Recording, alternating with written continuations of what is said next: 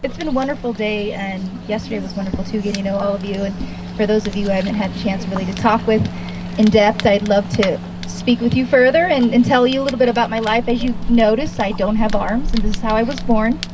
And Amelia Earhart has always been a role model to me. She had this quote, "Never do the things others can do and will do if there are things others cannot do or will not do."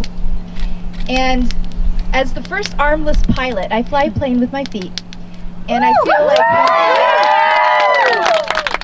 I just think that everyone has the ability to touch the sky if they really want to. And I've seen that here because I've seen the spirit of all of you and the determination.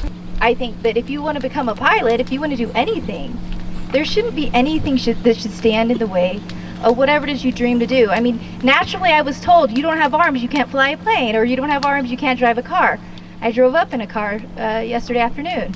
You can come up with as many excuses as you want, but the reality is the individual determines what they can achieve. And every single one of you can do so many wonderful things. I just want to just share with you another favorite quote of mine by Marianne Williamson.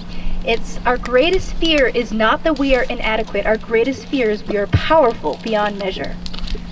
And that's everyone here.